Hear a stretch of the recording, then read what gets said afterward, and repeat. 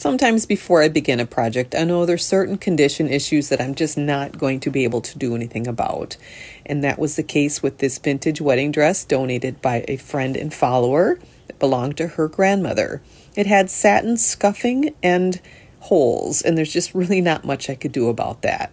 This unique collar had some damage on it, so that I could repair, and the button issues I could repair. I did start with soaking it in Orvis. There really wasn't much for discolorations, so this was just going to be a brief soak just to kind of give it a clean.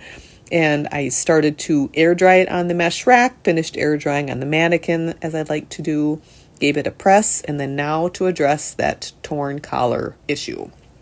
To replace the fabric, I needed to dye it because it was white.